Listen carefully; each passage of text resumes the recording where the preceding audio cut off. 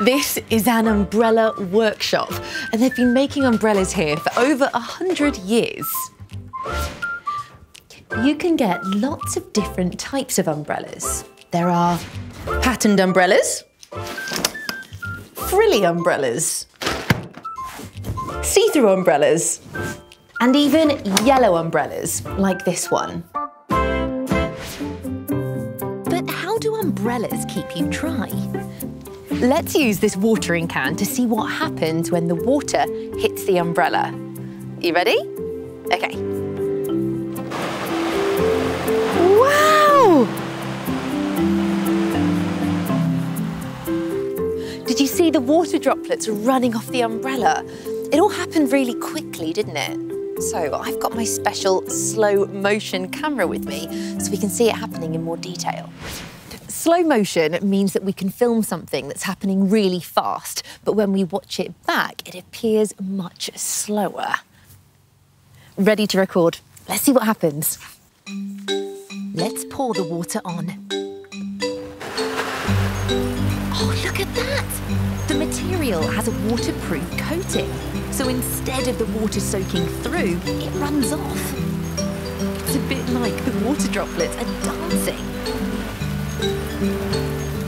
It's really clever, isn't it? But how do all the parts of the umbrella come together? Let's find out.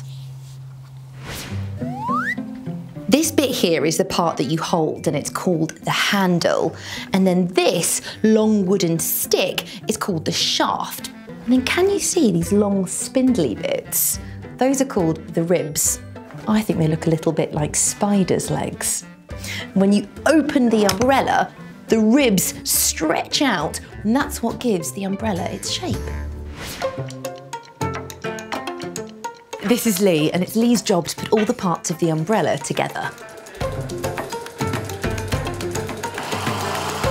First, Lee cuts some holes into the shaft using a cutting machine.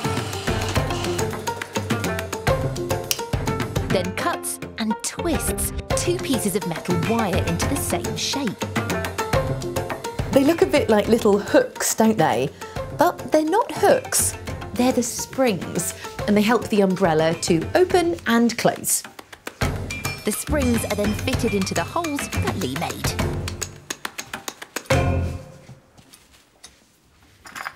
This part is called the runner, and it will move up the umbrella to open it and down the umbrella to close it. But listen to this. Can you hear that clicking sound? That means the runner has fixed onto the spring.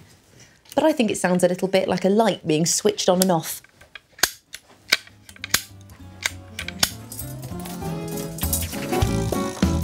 Next, Lee fixes the ribs onto the runner using some bendy wire.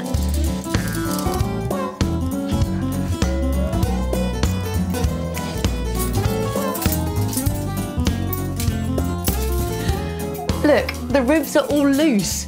That's no good, is it? That's because Lee's not quite finished. Now he's attaching the ribs to another ring, and that's called the notch. Now the ribs are attached to the runner and the notch. So let's see what happens when we open it this time. There we go. That's better, isn't it? But this umbrella isn't going to keep us dry, so what do you think it needs? It needs a canopy. The canopy sits on top of the umbrella, but what colour should we choose? How about blue? Yellow? I think we should make a bright red umbrella. The red material is cut into shapes using a sharp knife. Do you know what shape this is? It has 1, 2, 3 sides. That's right, it's a triangle. Our canopy needs 8 of these, fixed together on a sewing machine.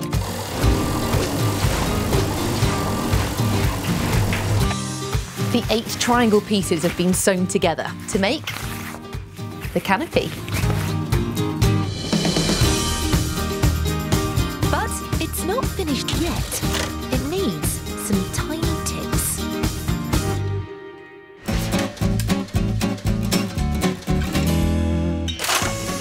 Now Jan's sewing the canopy to the frame. Oh, we are so nearly there. Look, the tips are being attached to the ribs.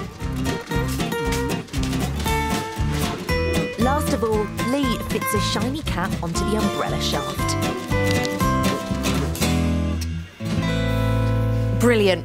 A finished umbrella, ready for me to use on a rainy day. I loved seeing how umbrellas were made. What was your favourite bit? Do you remember the part that looked a bit like wobbly spider's legs? That's right, it was the ribs. Did you hear the sound the spring made when the runner locked into place? It was a clicking sound.